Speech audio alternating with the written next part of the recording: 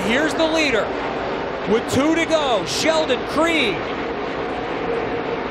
It's only fitting that this 28 of Sheldon Creed goes to victory lane here in the finale of 2018. I think this young man is going to be a superstar. They call him the showstopper.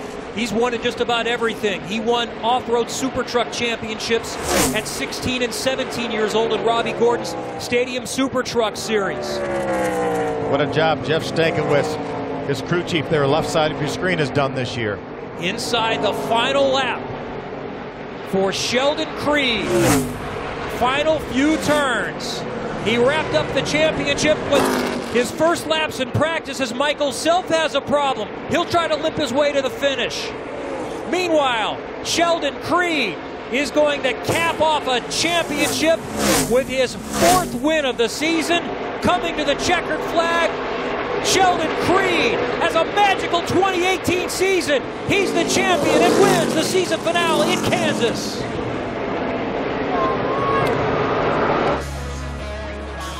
Sheldon Creed celebrating in style, sliding across the grass at Kansas Speedway. He already clinched a championship entering the weekend, but wrapped it up with a race win tonight at Kansas Speedway. And look at this season, Phil. It was terrific before the race started, but he added to the win total yet another top 10 finish, and his average finish for 20 races on all sorts of different venues, 4.2.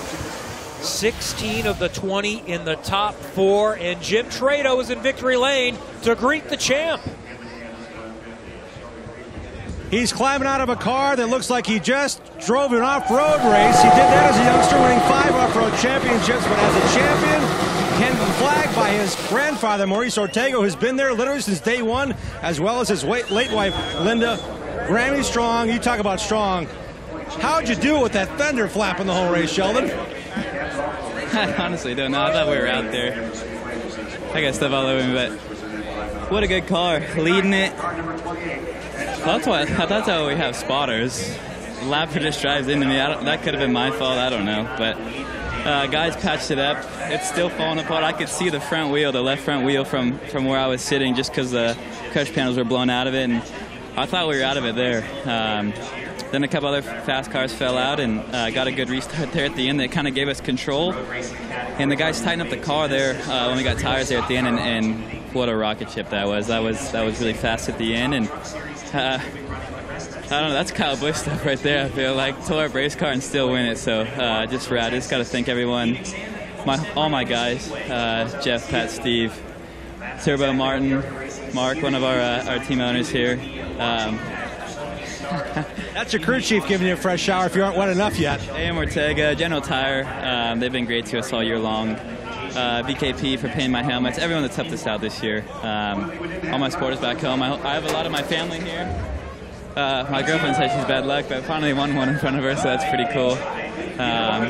Just pumped my whole family's here, pumped to bring it home with a win, and looking forward to trucks next weekend. Girlfriend Alessa back there, your mom Renee, and here is the hardware you're going to be receiving in December officially. Mark McFarland, MDM Motorsports representative, given the championship trophy